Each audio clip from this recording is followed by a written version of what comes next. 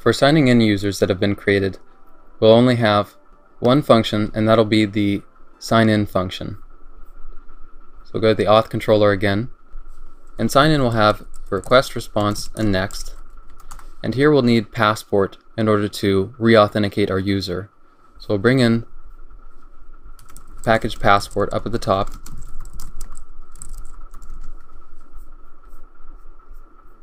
And we'll call passport.authenticate. First we need to specify our strategy, which is local. And we'll have a callback with error, user, and info.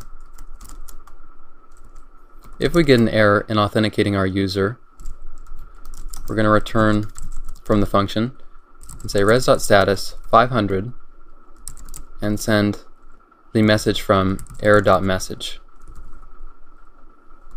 If there's no user, if we don't have a user returned to us from the authenticate function, for example, it couldn't find a user in the database with the given credentials, we're going to return res.status 400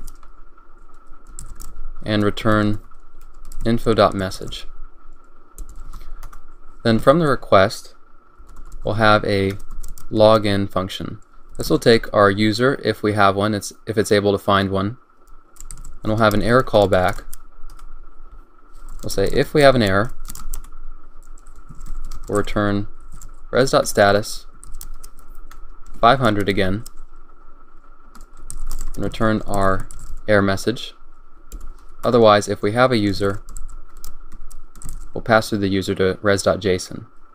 So in order to provide the requests and response in this inner function, this passport authenticate function, we just need to make sure at the end that we call it with the parameters that we have from sign in, from our sign in handler, which are request, response, and next.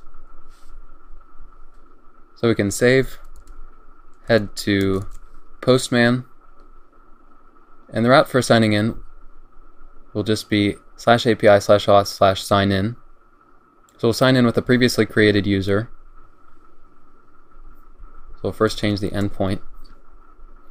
We'll just remove the name. You only need the email and password. And first, if we provide an email that doesn't exist, we hit send, we'll get a 400 response saying password or username is incorrect. If we don't provide any values, no email or password, we'll be told that we're missing credentials. But if we provide the right values, hit send, we should get a 200 response with all of the user's data.